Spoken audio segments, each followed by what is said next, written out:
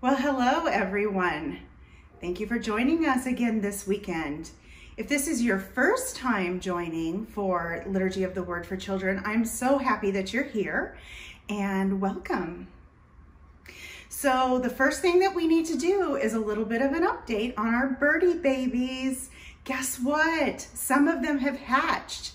We have 2 that have already hatched, and we have 1 that's hatching right now, and then 1 that is still needing to be hatched.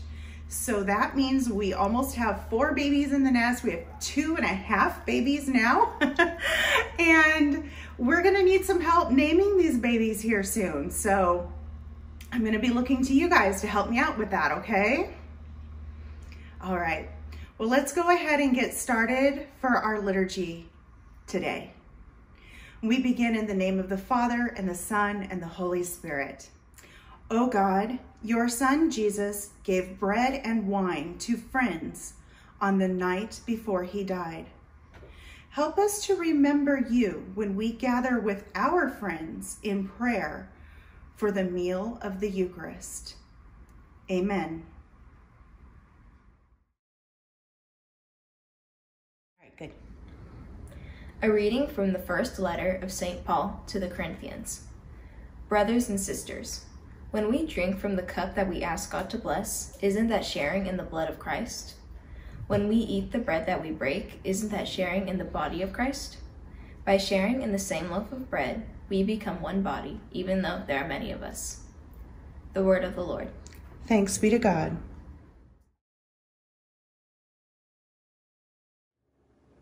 Bless the Lord, my soul, who heals the broken-hearted. Bless the Lord, my soul, who heals the broken-hearted.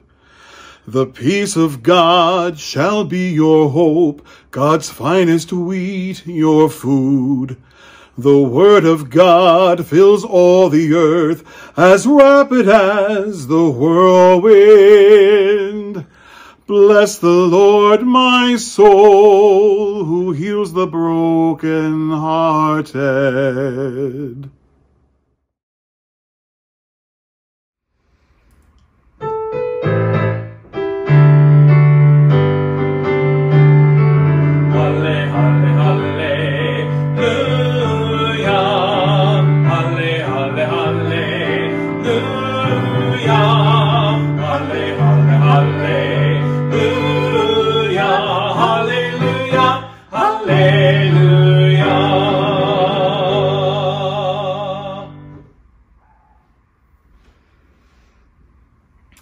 A reading from the Gospel of St. John.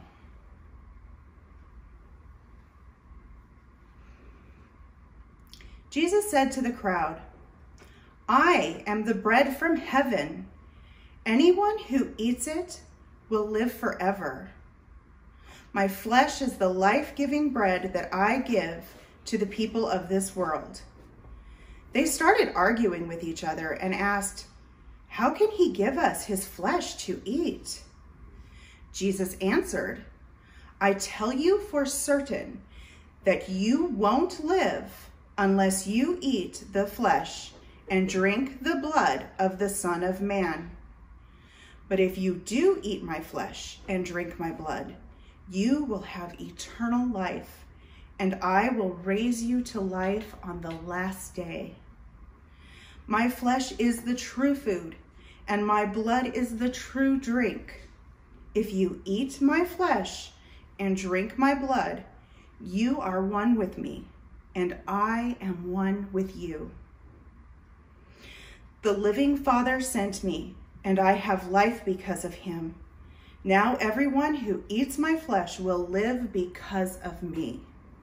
The bread that comes down from heaven is not like what your ancestors ate. They died, but whoever eats this bread will live forever. The Gospel of the Lord. Praise to you, Lord Jesus Christ.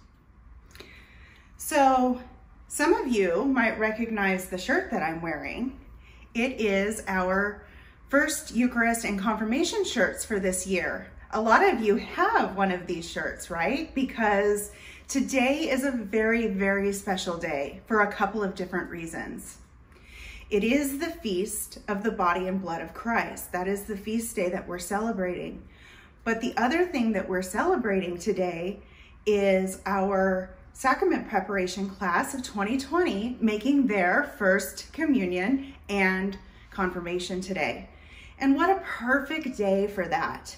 The day that we celebrate Jesus giving us Eucharist. How cool is that? So many of you know, but maybe not all, so I'm going to remind you, did you know that Eucharist means thanksgiving? So, and Eucharist is what we call the meal that we all have together at Mass, where we have some of the bread and some of the wine that has been turned into, has become the body and blood of Christ. And so, Thanksgiving. Well, what do you think of when you think of Thanksgiving? Do you think of the holiday in November? That's certainly one of the things that I think of.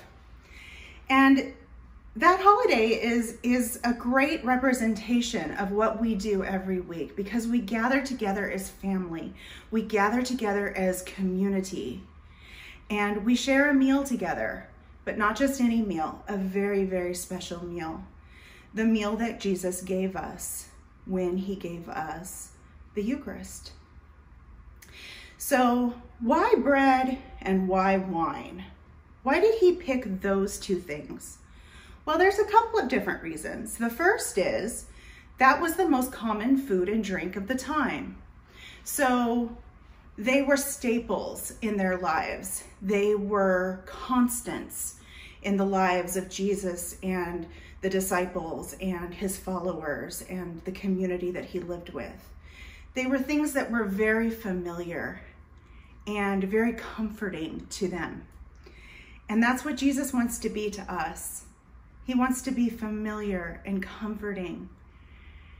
And so he used those for that.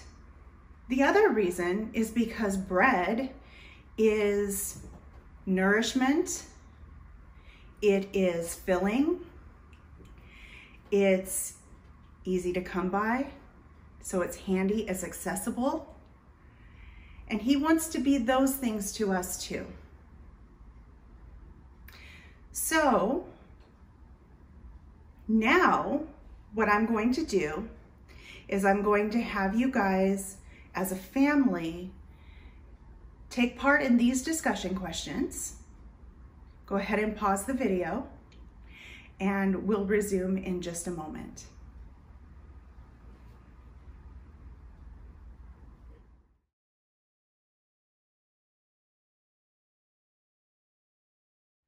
Together, let us offer our profession of faith.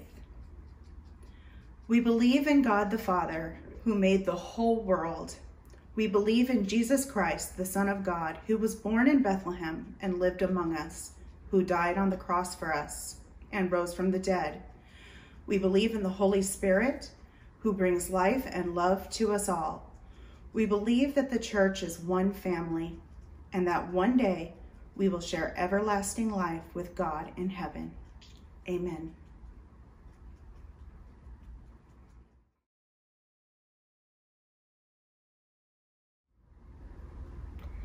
Let us pray now for the church, our world, for those in our community, and for our own needs.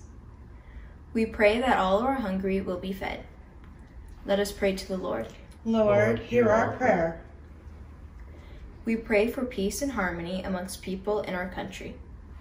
Let us pray to the Lord. Lord, hear our prayer. We pray for families and friends that they may remember to listen to and care for each other. Let us pray to the Lord. Lord, hear our prayer. We pray for love and laughter and an end to all sickness. Let us pray to the Lord. Lord, hear our prayer. Loving God, listen to the prayers we make in the name of Jesus. Amen. Amen. Have a great week, everyone. We'll see you next weekend.